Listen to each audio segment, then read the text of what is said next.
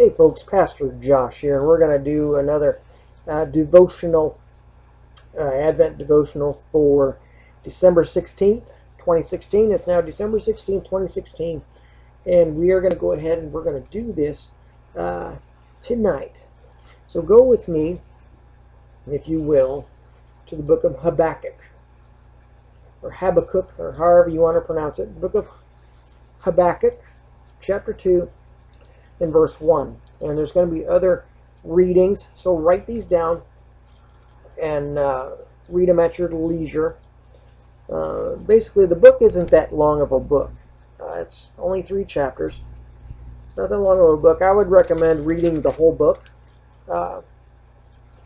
for your understanding, and prayerfully consider it. Take notes and all of those things, all those good things.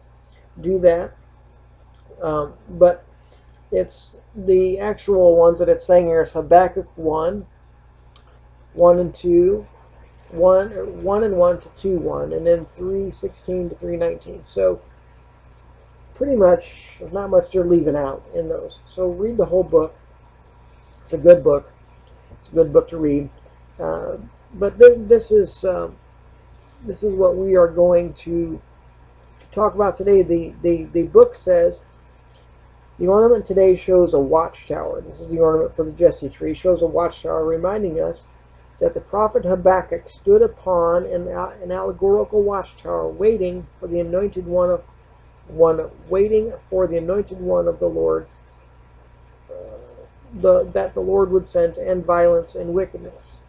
Now, 2 verse 1 says this: I will stand at my watch and station myself on the watchtower. I will keep watch to see what he will say to me, and I will never what I will answer when I am reproved. So I will stand at my watch and station myself on the watchtower, and I will keep watch to see what he will say to me and what I will answer when I am reproved. So this is something that really what Habakkuk is talking about here is waiting on God. Waiting on God. We stand watch. We stand waiting. We stand able to just wait on God to speak to us. And that's important. Although He's waiting for the anointed one that will end the violence. Speaking of Jesus, bringing in Jesus. Jesus was the anointed one. How Habakkuk was waiting for the bringing about of the Lord, and how that would end the violence and the wickedness. Okay, But what I want to bring out is, yes, that was great, talking about Jesus and how Jesus was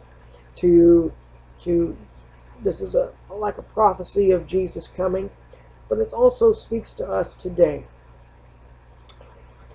And what it speaks to me personally is the waiting part. Waiting on God. Waiting on God. Waiting on the promises of God. See, this promise of the Messiah was a promise throughout Genesis all the way to Revelation.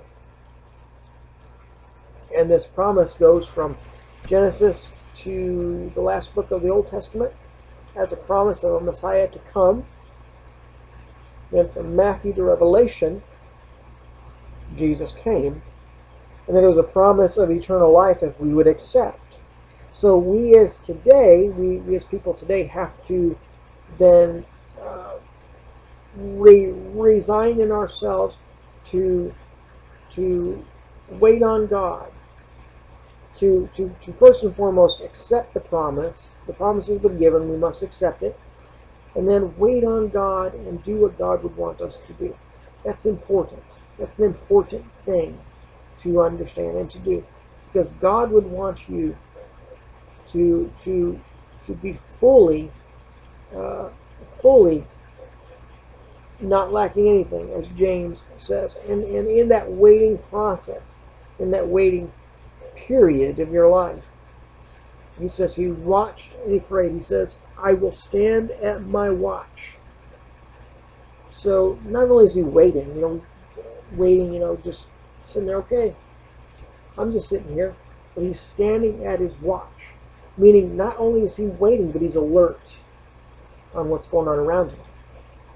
So we are to be not only waiting on God, but we are to be alert of what's going on and alert to his coming, alert to his